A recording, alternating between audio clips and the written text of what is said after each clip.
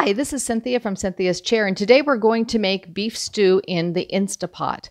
I know that sometimes I forget to get everything ready and throw stuff in the crock pot, and this is actually going to be less than an hour from start to finish that we're going to be able to make beef stew in the Instapot. So we're going to go through the steps and show you how to do that.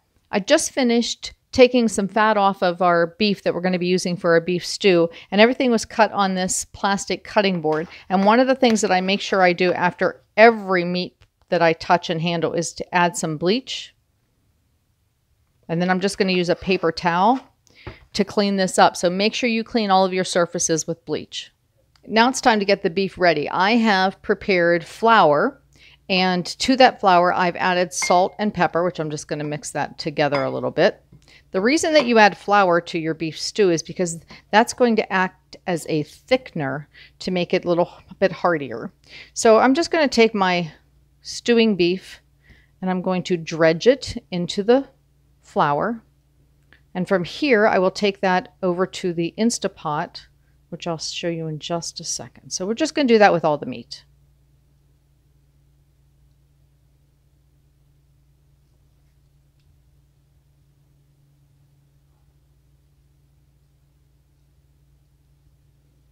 So I have my Instant Pot plugged in, and I have a saute brown button right there, and I'm going to turn that on, and I'm going to start sauteing my beef.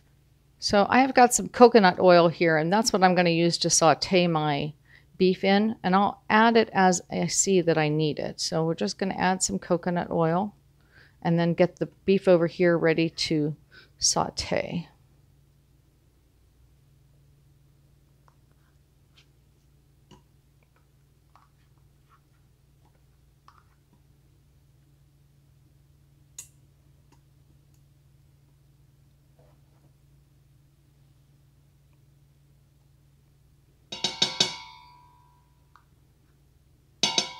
So now I'm waiting for the Instant Pot to reach a temperature in which I'm able to saute the meat.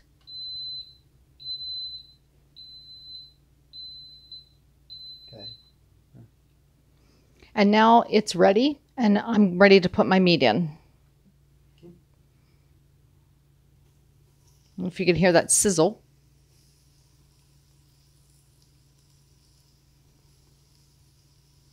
And I chose the coconut oil just because it's a little bit healthier, and it really will not add anything to the flavor.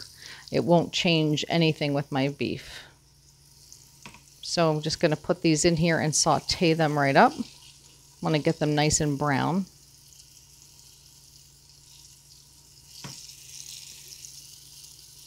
And if I have to add more coconut oil, I will, which it looks like I might need to. I'm doing my beef in 2 batches, just so I have, sorry about that noise, so I have enough room in there.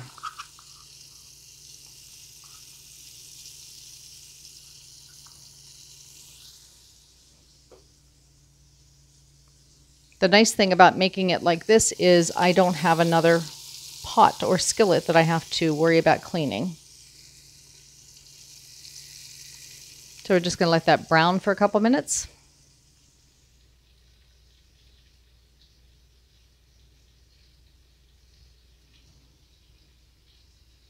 So all of my beef is now nice and brown, and I'm going to take it out because I want to show you how to take care of the bottom of your pan. You're going to have some flour mix down there on the bottom, and we're going to add some broth to it. And then it'll be ready to put all of our ingredients in, close this up, and we will have beef stew.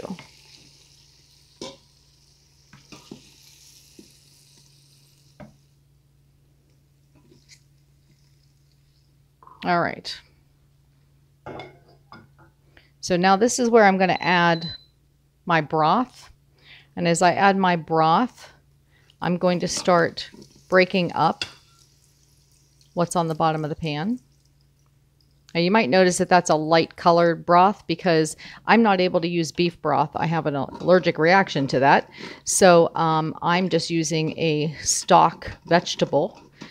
And now I want to get this all up. The reason I want to get it all up, it's going to add wonderful flavor to the beef stew, but also I don't want this sticking as it's going to be cooking for the next 35 minutes.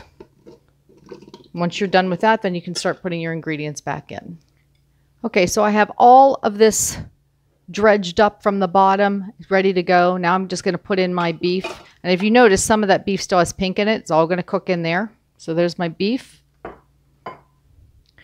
And I'm going to add to that potatoes.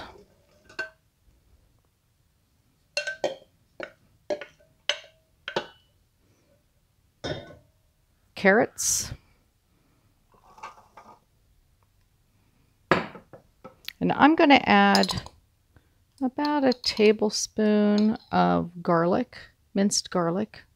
Nice flavor to it. I also have a tablespoon of soy sauce and 2 tablespoons of Worcestershire sauce. So I'm going to mix those up. And I'm going to add some more broth once I get this all mixed around. And then we are going to be ready to close this up. And enjoy beef stew in just about 45 minutes till everything is said and done. Okay, so I'm going to add some more broth to this. And again, that flour that we used earlier is what's going to make this be a stew. So it will thicken it up.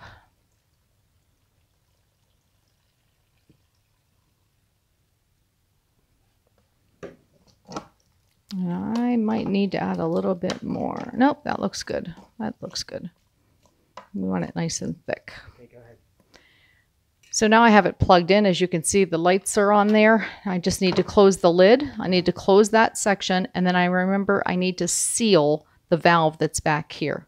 Now, on my Instant Pot, I have a meat stew setting right here, and that's what I'm going to push, and I want to set this for 35 minutes. So I need to adjust the time. So here's my cooking time button, and I'm just going to adjust that to 35 and hit start, and there we go.